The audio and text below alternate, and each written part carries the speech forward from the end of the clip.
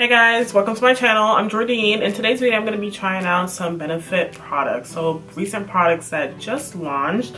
I have two. So we have this, the Foolproof Brow Powder. It looks like this and I have it in the shade 5. So it looks like that. It comes with just a brow powder. It's a lighter one up front and a deeper one at the end. And then a little brush, which I'm not sure how I feel about that. And then we have the Porefessional Pearl. Is it Pearl? Yep. The Porefessional Pearl Primer. So it's in this little pink package. It's supposed to be a radiant primer that also minimizes the appearance of pores. So let's get started. I'm going to start off with my brows as I typically do when I do my makeup. So hopefully this is close enough for you. Alright, it does come with a mirror and directions on the mirror that says sweep lighter shade from start to brow. Sweep lighter shade from start of brow to arch. Sweep deeper shade from arch to tail end of brow. So we're gonna try it their way and then we'll see. But first I'm gonna brush up my brow hairs using my Anastasia number 7 brush. That's what it looks like, and that's what the little brush looks like. It's like a sponge applicator. Anyway, so I'm gonna go in with the lighter part and just brush it down.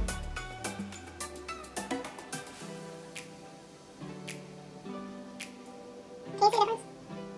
I cannot tell. It's right there, it's one of my brows. Okay, let's go in with the darker shade. Okay, the darker shade definitely shows up.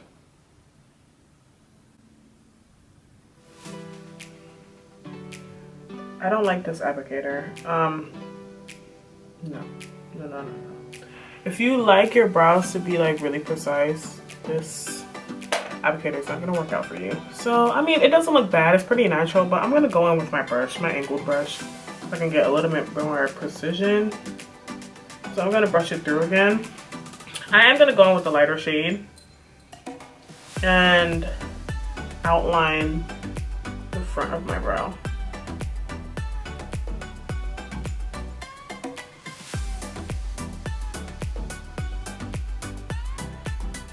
Okay, I'm gonna go in with the darker shade to outline the brow.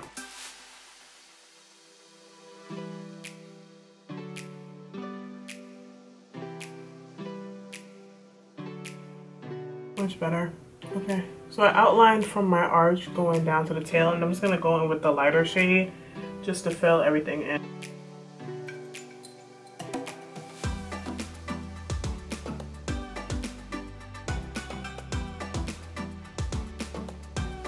That's what it looks like. I'm gonna pop a little bit of clear brow gel.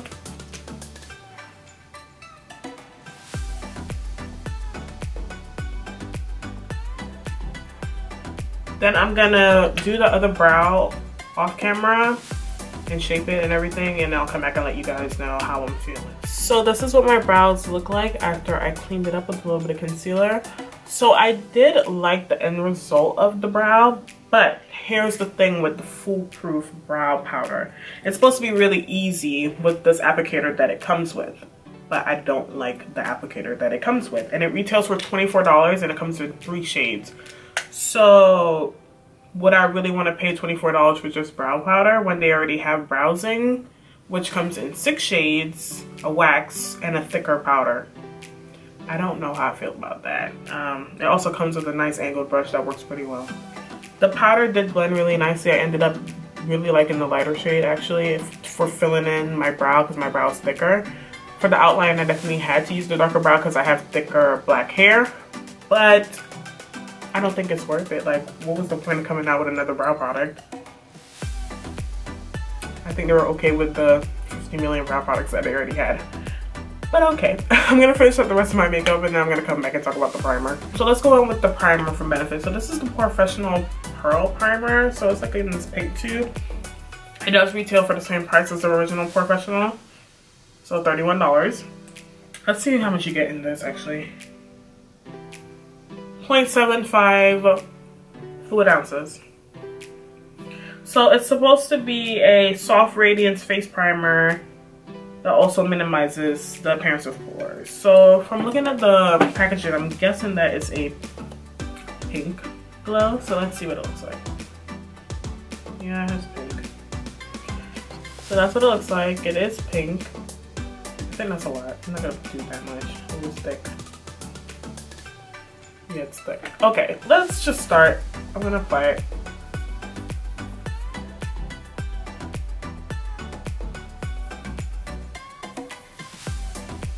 Okay.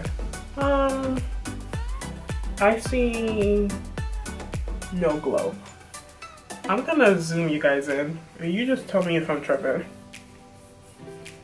I just look ashy.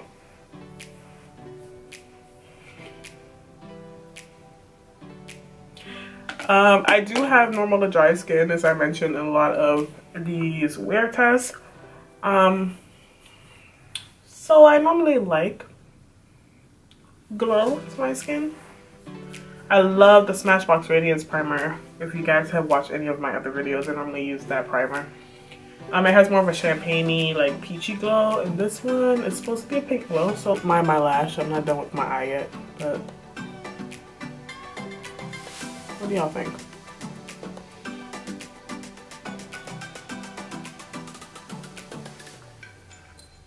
So the foundation I'm going to be using is the Dior Forever in 060. It's one of my favorite foundations. It's a matte finish, and I've worn it with plenty of different primers to know how it works. So this is why I decided to use this foundation. So let's just go in.